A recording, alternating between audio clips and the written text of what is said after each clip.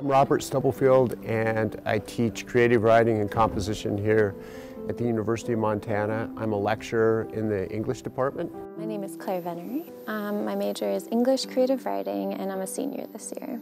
My piece is called Give the Dog a Bone, and it's about dog fighting in a small town in New Mexico. And it's kind of a family drama, I guess.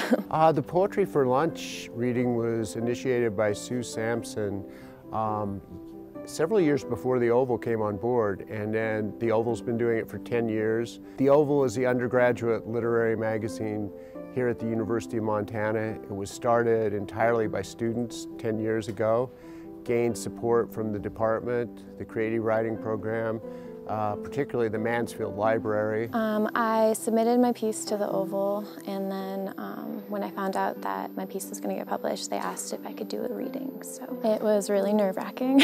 I was super nervous, and but it was really nice because there was a lot of familiar faces in the crowd from people that I had taken workshops with, and also professors that I had recognized, and so it was really an ultimately great experience. Well, I think the Poetry for Lunch and readings in general give the writer a chance to share their work, because so much literary work is produced and edited almost entirely in solitude, and so it's nice to get that out there before an audience and see what connects with people. And especially with Poetry for Lunch, because not only do you have your audience that's here at the Mansfield for the event, but you have people coming in and walking by who occasionally hear something that catches their ear or their eye.